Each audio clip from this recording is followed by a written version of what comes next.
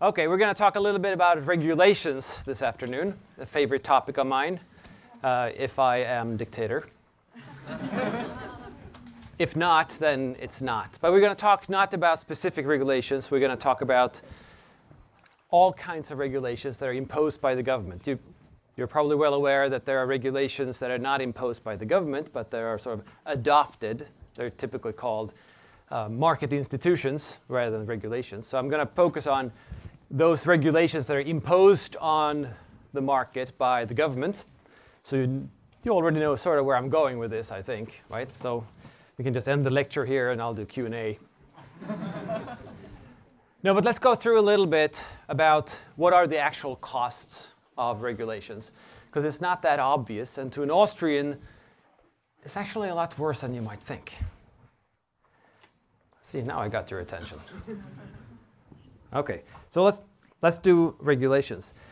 You've already heard by previous speakers, Dr. Israel and Dr. Newman, about the wonders of statistics and empirics and using data. That's one way that you can study regulations. That's one way that you can figure out what is going on. It's very limited, just like they taught you. So I'm not going to focus on that at all. I'm going to focus only on the theoretical analysis of regulations and what we can learn about what regulations do in, and should I say, to an economy. And as you know now, after the first two days here at Mises U, theory helps us uncover quite a bit about how the world actually works. It helps us understand how it works. So we can learn quite a lot just walking through the logic and the theory of it. But it has some drawbacks too. For instance, we can't really tell anything about magnitudes.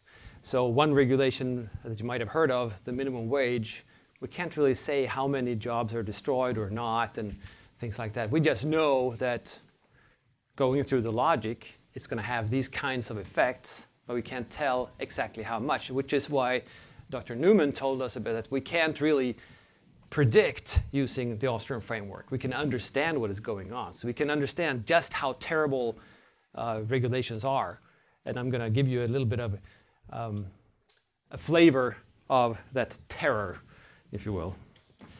So with theory, we can't figure out the magnitudes, but we can look at both short and long-term effects.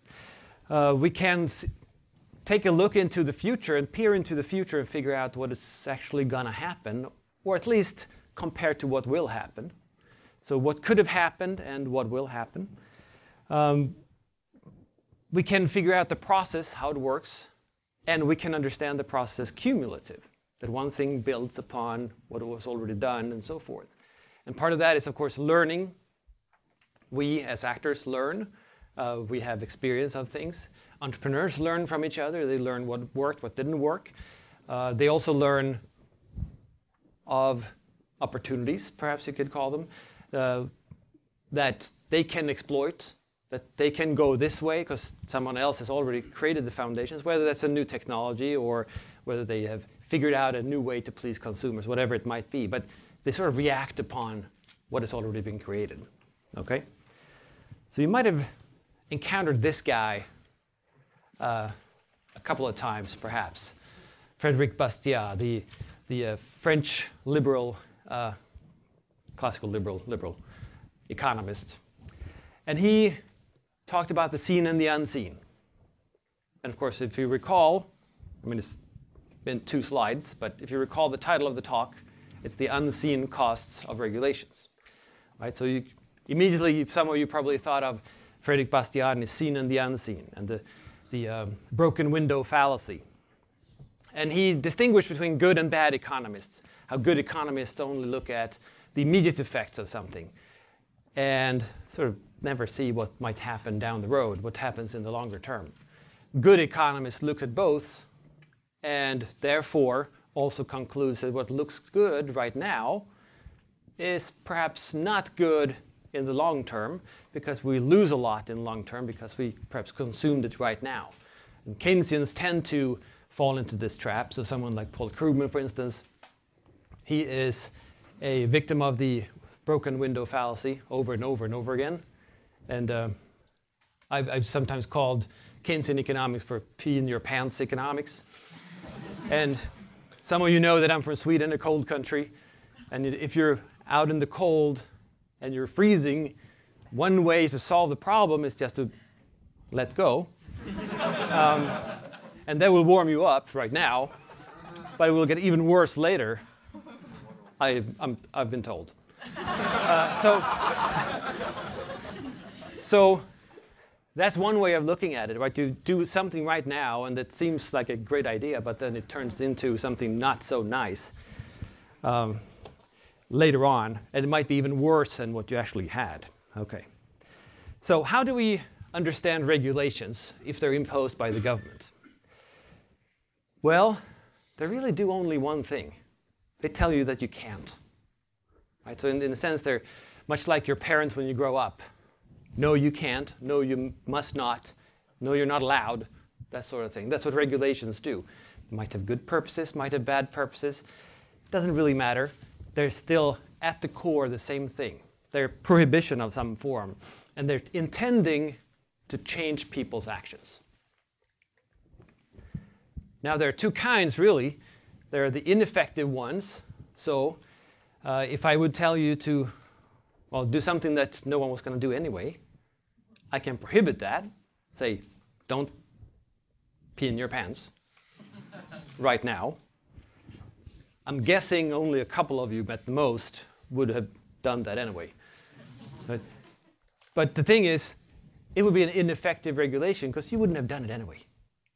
So it would have no effect. The point of a regulation, of course, is to effect change, to cause a change to the economy and to society. So the point of implementing a regulation is to cause a change by making sure that people don't do a certain thing. Now, they're a little bit of a blunt tool because you can't really tell them what to do instead. They will still make up their minds and react in some way. So instead you say, you can't do this over here. That's an effective regulation if you actually cause the change that you're intending to, or at least has some effect on your actions.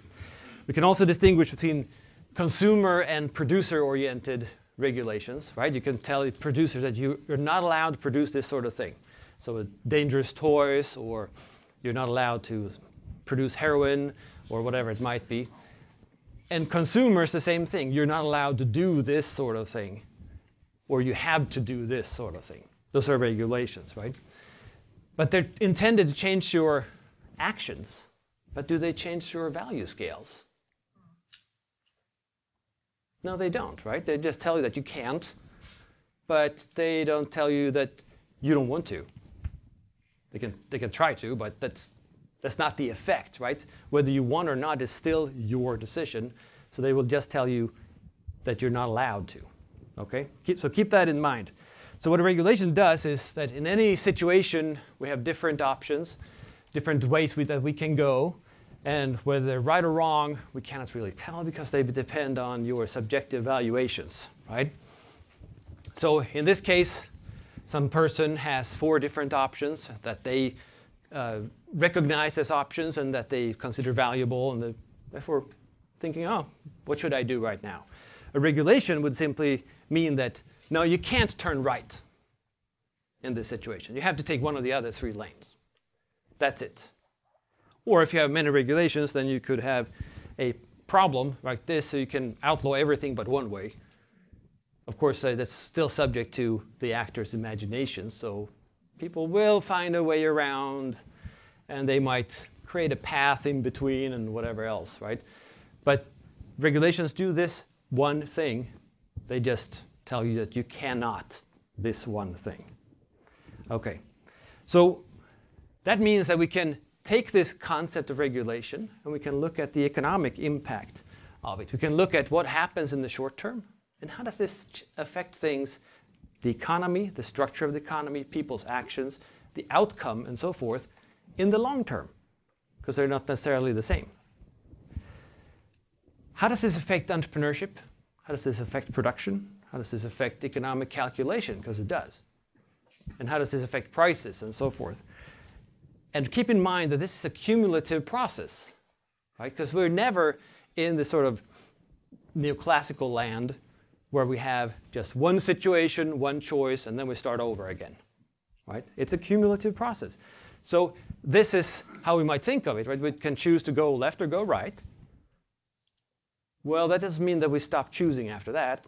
We take one action and then we die. No. We act all the time, and what we acted on before, that's going to determine what options we have in the future, right? So if you act on something, well, the opportunity cost is what you didn't choose, so you lose those, but you're presented with new options based on the choice that you made. So what you have is, of course, that if you choose to go right, that's going to be another fork in the road. So you have to choose again and make an action, and again, and again, and again, and I can continue. But that, I think you get the point, right?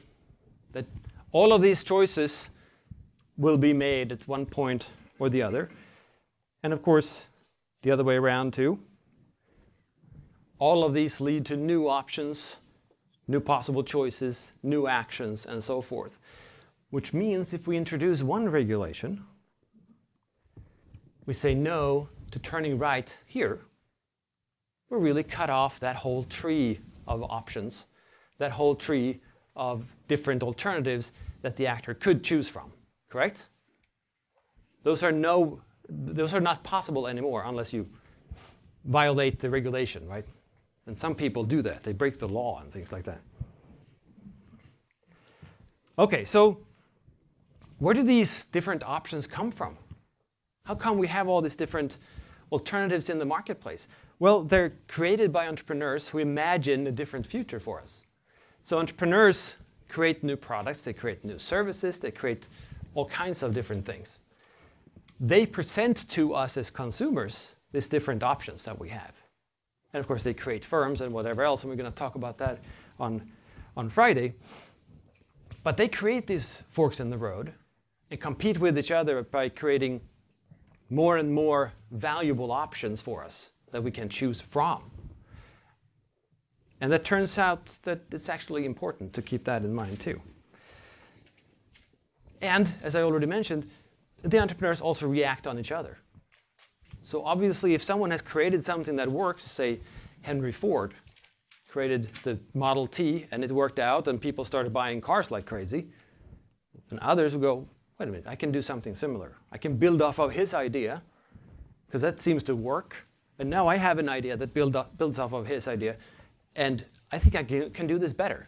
Or I can do something that takes what he learned and what we learned from his innovation and create something new that I think consumers will like even more. Right? So if you had outlawed that first automobile, then you would not get the second one or the third one. You would not have SUVs today or whatever else. You would have something else, of course. But those innovations that actually satisfied consumers best would not be there. And that's the point, right, with entrepreneurship. What they're trying to do is figure out how to serve consumers best by, in the present, invest capital and imagine what they can create for consumers in the future and provide them with something that makes their lives better in the future. So much better that they're going to outcompete other entrepreneurs doing the same thing, trying to imagine how to make people's lives better. Okay, so how are regulations different from destruction? As I already said, that, yeah, they prohibit a certain type of action. So they're sort of destroying that whole decision tree, if you will, right? But the analysis is actually different. They're not the same. So let's look at an example. So there's a tornado here in Auburn, Alabama. And it destroys a lot of stuff. For some magical reason, it leaves the Mises Institute unscathed. But it destroys a big chunk of the town.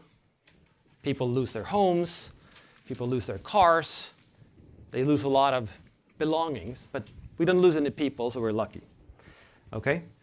So what happens when people get out of their shelters after the tornado has passed or dissolved or whatever tornadoes do? They come out of their shelters and they go, oh crap, I'm homeless. Okay, so they're going to work pretty hard to get some kind of shelter and get a home again, right? Rebuild the home that they had, or build a new building on their lot of land or whatever it might be, right? But they're going to get pretty busy doing that because that's the highest on their value scale. And they lost that value, but that's highest. So they're going to be really active. They're probably going to give up a bunch of leisure and a bunch of other options because, well, having a home is more than nice, right? Having a home is sort of necessary for a lot of other things. I mean, where are you going to put your Xbox and play games and things like that? So you're going to see that after such destruction, you're going to have a lot of economic activity. And someone like Paul Krugman would say, that, oh, this is economic growth, economic activity. So to him, you should just destroy as much as possible. This, of course, is not true.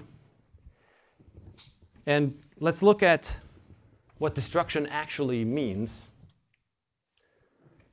Well, if Auburn is destroyed and nothing else around Auburn is destroyed, what's going to happen? Well, people are starting, of course, to rebuild their homes, which means there is increased demand for all kinds of construction materials and tools and machines and what have you. So everybody in Auburn suddenly wants to buy wood and steel and rent all these things and buy hammers. Suddenly the demand for hammers is like... So those goods are going to flow in from Opelika and from other towns around here where they're sold at normal market prices, right? But in Auburn, the need is greater, so we're going to be more willing to pay more for a hammer because we need a home. Where someone over there is not as willing to pay as much, right? So the goods are going to go where they're willing to pay more, which is here, because the need is greater. We're going to also see that those producing these materials and producing wood and whatever else that we might use here, they're going to ramp up production, right?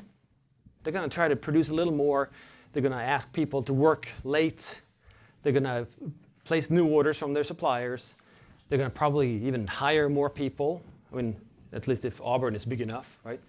Then they're going to try to produce a whole lot more, and they're going to just scale up and produce a lot more output so that we can fix this problem. So in a sense, the market works, right? The greater need means a higher willingness to pay, which means goods are going to flow in that direction.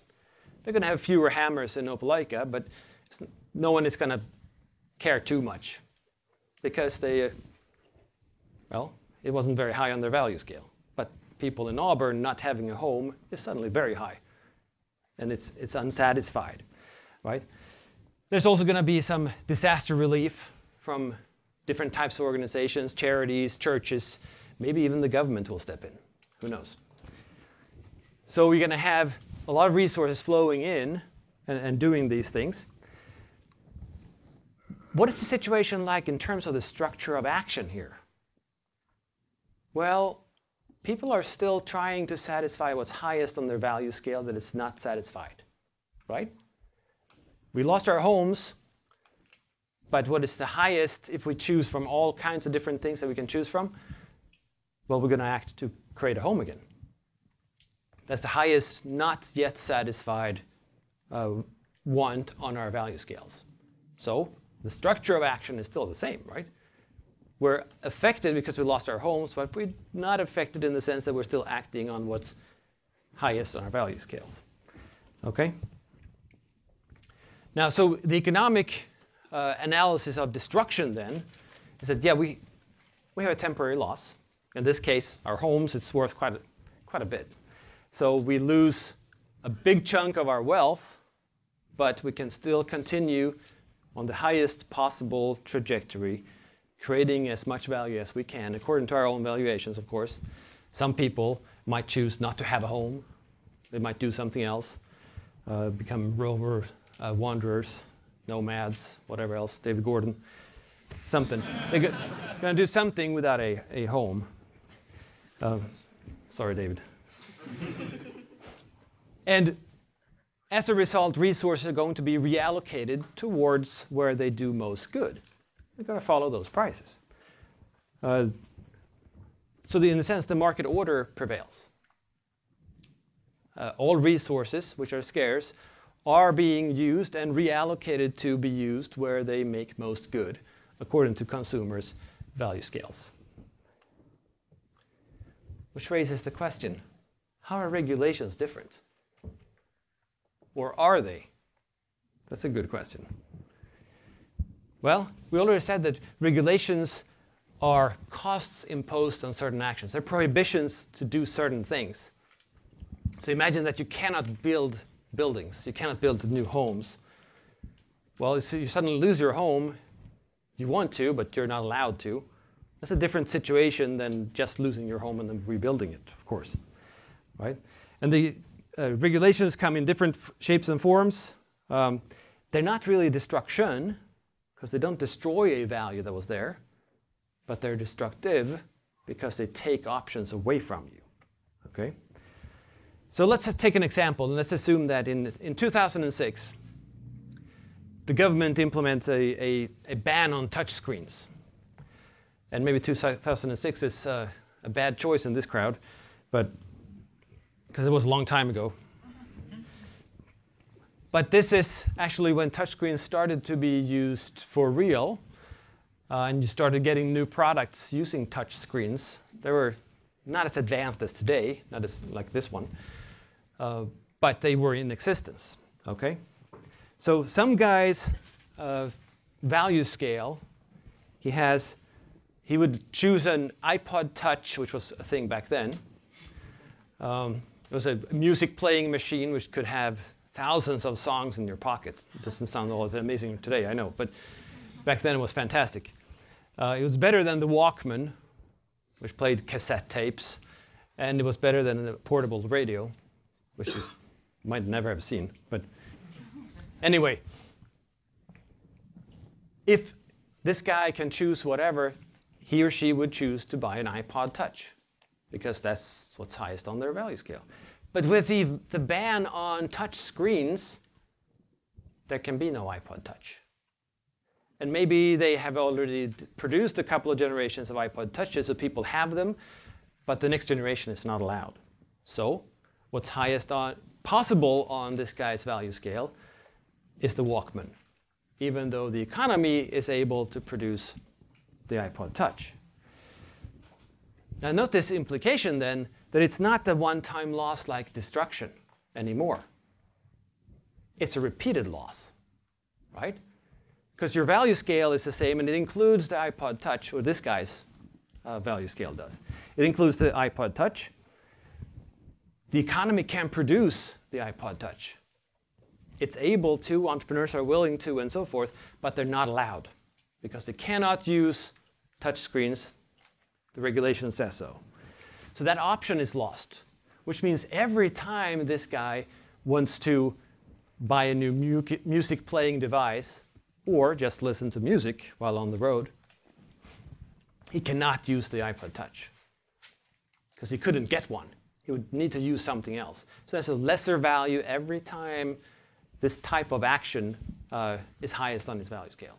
Right? He loses this option over and over again. Whoever has an iPod Touch already, they can't buy a new one if it breaks. They can't buy a new one because they can't be produced and they can't be sold. Okay? If you frequently buy a new one, if you're one of those weirdos who sleep on the sidewalk outside of the Apple store every year to get your hands on the new gadget, you can't anymore because they can't produce those anymore. Okay? So it's still true that we act in order to attain the highest possible value, but not the highest possible value given what the economy can produce for us. That's different because that's taken away from us.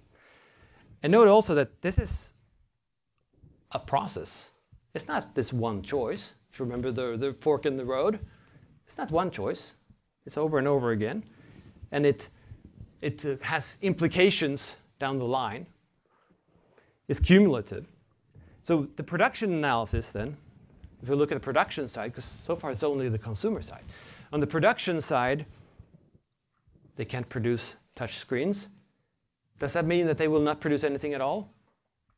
No. Of course, they will produce something. Entrepreneurs will produce something that they think will satisfy consumers better. So they will exit their line of production of iPod touches and touch screens and produce something else. What will that be? Who knows? The only thing we know is that these entrepreneurs will not produce what they think will generate the greatest value to consumers. Because that was the iPod Touch, right? So they will choose the second best thing. They will choose to produce something else that they think is profitable, but that is not as profitable or not as value creative as what they otherwise would have chosen. Well, this has two implications, right? First, of course, we don't get the iPod Touch. We also get a lot of resources invested in something that is not as valuable, at least according to entrepreneurs, which creates a distorted structure of the economy, right? We have malinvestments. So we have underinvestment in what entrepreneurs think that consumers would like, iPod Touch and other touchscreen devices. We have overinvestment somewhere else, wherever they made investments, but they would not choose, if they could, use touchscreens. Okay? That's not a big surprise for you, I think, right? This is pretty standard economic analysis. Regulations cause value losses. No big deal. This is really the seen versus the unseen, right? Well, let's add an aspect to this, the cumulative aspect, because there's more to the story. The iPod Touch was really the inspiration for what became the iPhone, right? The iPhone was the iPod Touch plus a phone plus an internet-capable device. Now that's not possible if the touchscreen is not possible. So the iPhone would not happen, which means the tablet would not happen, because the tablet was based on the experiences from the iPhone. Which also means the next thing, whatever that might be, we still don't know, would also not be produced. Okay? So because innovations are cumulative, we would not get any of this stuff, so we would probably not have smartphones today. Just because someone regulated touch screens for iPod Touches in 2006. Who would have thought? Okay? But as the market unfolds, this is a problem, and a problem that we will never see either, right? Because if we had not had smartphones, we would not know what we lost either. So the real cost is sort of hidden from us. Okay, so now we have the problem then that we're producing more of something of lesser value and less, in this case, nothing of what entrepreneurs would have chosen to produce, because consumers would have benefited most there. There would be more profitability. Well, that also means it's not only about the consumer gadgets, right? This means new businesses are created where they wouldn't otherwise have been created. New types of jobs will be developed where they otherwise would not have been developed, where they will make less money because the bottom line is not going to be just quite as lucrative as it otherwise would have been. Because entrepreneurs would otherwise have chosen to produce more value somewhere else, which means they would have been able to afford to pay higher salaries. They would have developed new lines of production, new types of jobs where they could pay them much more, where they would do more good, right? They would produce more value for consumers. Now they produce less value over here instead. Are there more jobs, fewer jobs? Who the heck knows? I have no idea. There would be other jobs. I know that, okay? And then, of course, other businesses will build off of these ideas and so forth. So the unrealized is everything that we didn't get because we had a regulation stopping or hindering, in some sense, entrepreneurs from choosing to invest in a certain direction. And if you recall the fork in the road, that whole tree of investments are gone, and all the innovations and all the developments of technologies and new specializations and expertise and things like that are gone too. Simply because we couldn't choose that first step to turn right. Instead, entrepreneurs turned left and we got something else instead.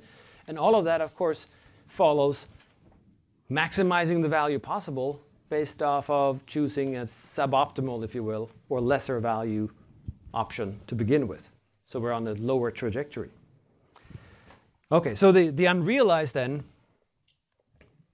is really all these options that we don't have that would be more valuable to us, but that didn't happen because of regulations. So all of this that would have unfolded now since 2006 and until the year 3500 or whenever, all of those things are gone. We will never see them because we went another way.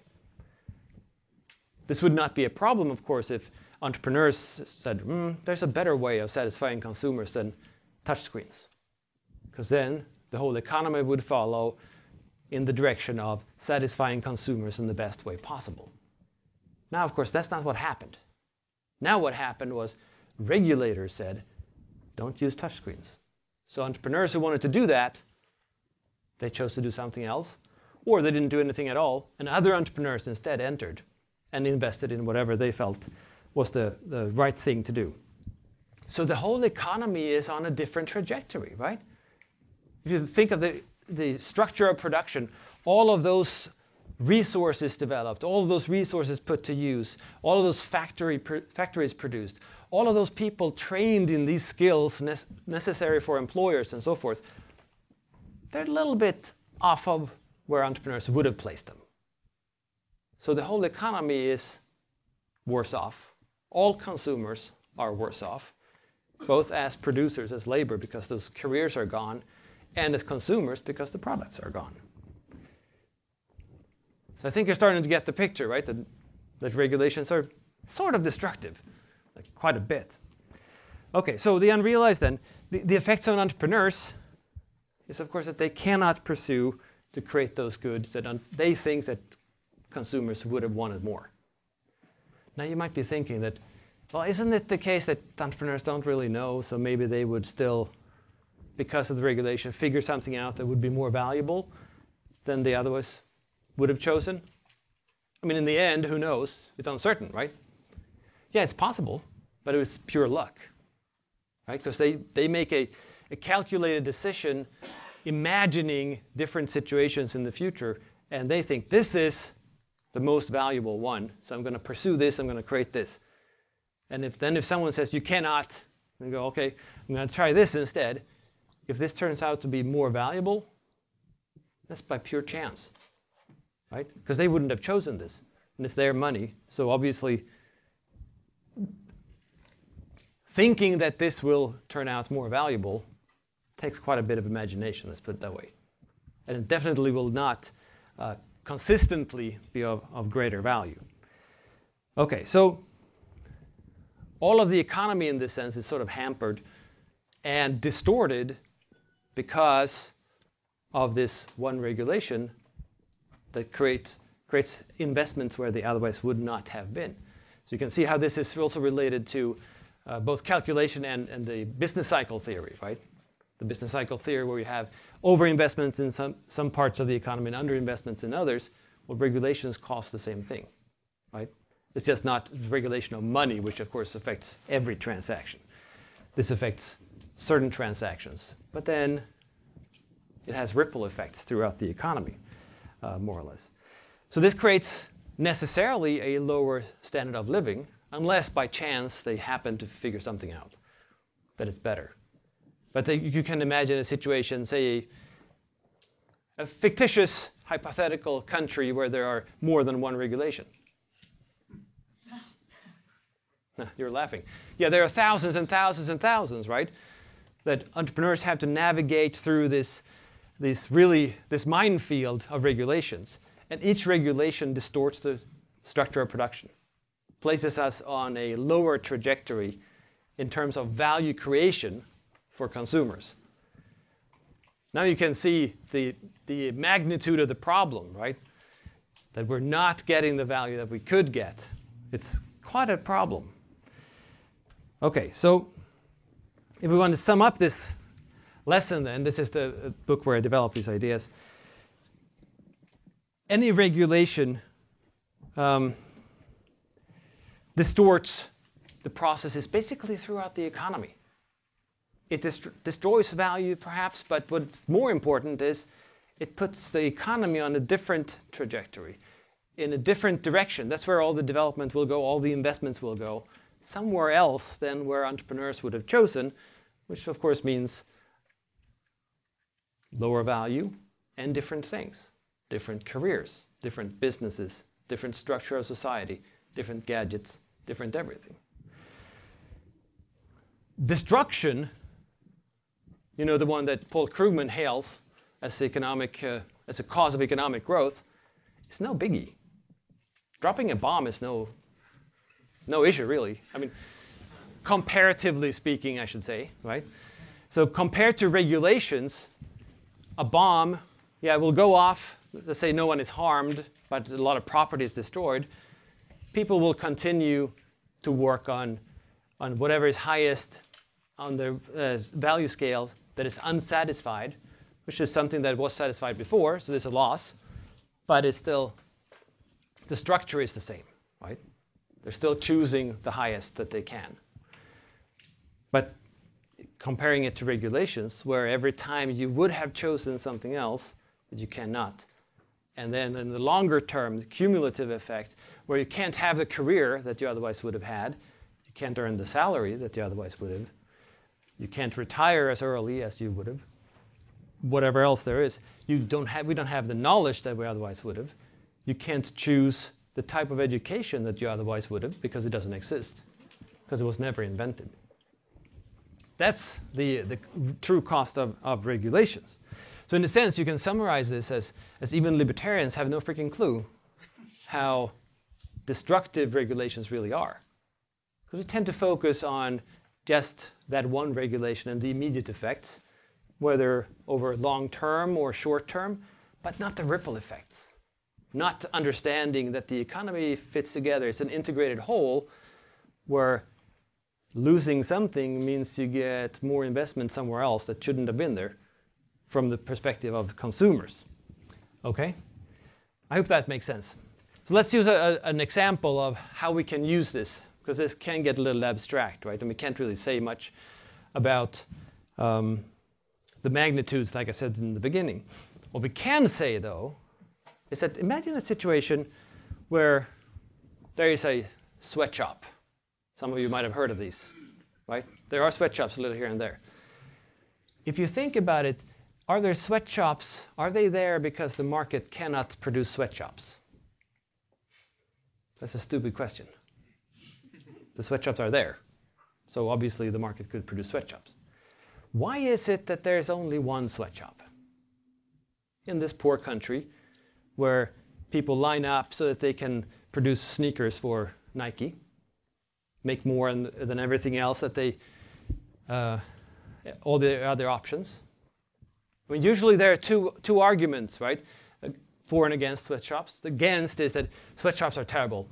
They really should have a cushy job like a professor in Oklahoma. So they shouldn't be producing sneakers in Vietnam or wherever, right? Because it's hot and the long hours and all this stuff. That's the first argument against, right? The second argument is, well, look at their actual options. What are the alternatives that they have other than the sweatshop? Well, they would be toiling in the fields, they would be starving to death, maybe prostitution, and other nice choices like that. Okay, so maybe the sweatshop isn't that bad after all, comparing to death and poverty. Well, then of course the question must be, why aren't there entrepreneurs who invest and say, come to my sweatshop instead? Because there is a sweatshop, so you can start one just next to it, right? And you can say, you can work half an hour less every day. I'll pay you 5 cents more every month, or whatever. I'll have a small window AC unit, so it's nicer, right? You can see that could happen, right? You could still make a lot of money. And that creates competition between the sweatshops. So they're going to raise everything pretty much, right? Salaries, working conditions, everything between the sweatshops. Why doesn't that happen? Is it because the sweatshop that is there is so generous that no one can beat them? Nike's sneaker factory is so efficient that they can be super generous and no one else can afford it. That doesn't make any sense. No, there's one for a reason. And there's not competition for that same reason. And what is that? Regulations, right. So you don't have to point out exactly which regulation. You can just look at the phenomenon and say, wait, this doesn't make any sense. If someone can start a sweatshop, why doesn't someone else do that and compete with them? There should be plenty of money to earn, right? Plenty of money. So why doesn't anyone? Well, it could be simply that the government there has said, only you can, and then you hand us some money. Right? That's often the case. If that is not the case, then someone else should be able to. And if they don't, that means something is stopping them from getting the profits that the first one are just getting. Well, what's stopping them?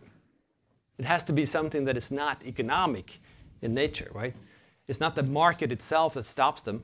It's something else, something that is added to and raises barriers to entry and forces them to not do the same thing, right? So in a sense, we can say that the poverty existent in these countries where there is a sweatshop, and because there is a sweatshop, we can say this, because there is a sweatshop, people are poor, because there's only one. There should be many more. And there are not more for the simple reason that there are regulations stopping these investments. Because otherwise, they would be on a higher value trajectory. Because it seems like an obvious opportunity to create another sweatshop and outcompete Nike and offer a little higher salary, a little better working conditions, a little whatever. And you should be able to perhaps sell to, say, Reebok or New Balance or some other sneaker brand, right? It shouldn't be so hard. Yet we have the situation where there is one sweatshop and it's there for 10 years, 15 years, 20 years, the only one. That doesn't make any sense. If they're making a ton of money, others should enter. And if they're not, something is stopping them. Unless, of course, the conclusion is that, now you know, entrepreneurs in those countries, they don't like money.